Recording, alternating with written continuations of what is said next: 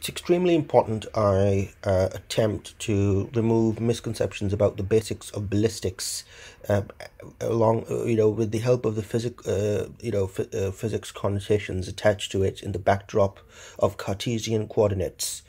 So those of you who've done basic A-level physics would be able to understand my prerogative and my intention for this video.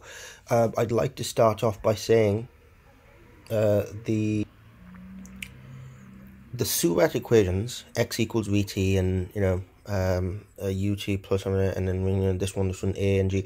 When we begin to discuss ballistics, g would be placed in instead of a, and now, but g would be negative when the object is moving from ground to up, away from the ground, away from the surface of the earth. But it would be positive when it's coming down from an area or a place above the surface of the earth back onto the surface of the earth. Because the Cartesian convention dictates that g is pulling the object down at the rate of 9.8 newtons per kg, or meters per second squared, and the downward pull is going to be positive, but the upward attempt to escape from it shall be denoted a negative sign, just like it is in the case of momenta.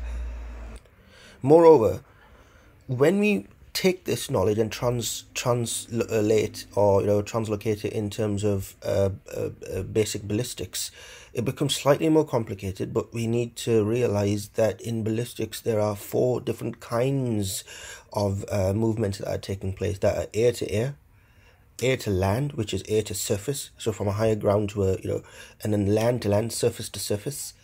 It starts from zero potential, ends at a place of zero potential. And then surface to air, which is, it remains suspended till its detonation. When it's air to air, you will get, because of the kind of momenta involved in here, you'll get either curvilinear, or you'll get sort of slightly straight, sort of, but it'll be curvilinear for the most part. If it's air to land, then it'll be curvilinear and projectile. So if it's guided missile, then it'll be curvilinear, and now if it's a guided missile, it would have its own gyroscope, electronic. These days ICBMs and hypersonics have their own complex nanoelectronic circuits, and if it's a guided missile, then it would be curvilinear and be able to modulate its journey along the way based on the incoming threats. Whereas if it's an indiscriminate projectile from air, a B-52 bomber or an A-10 Warthog, then it would just drop the bomb and then it would fall someplace in a projectile manner. Moving on to land, which is surface to surface, zero potential to zero potential, it would be a typical projectile. Maybe perhaps a parabola, but that's pretty much it.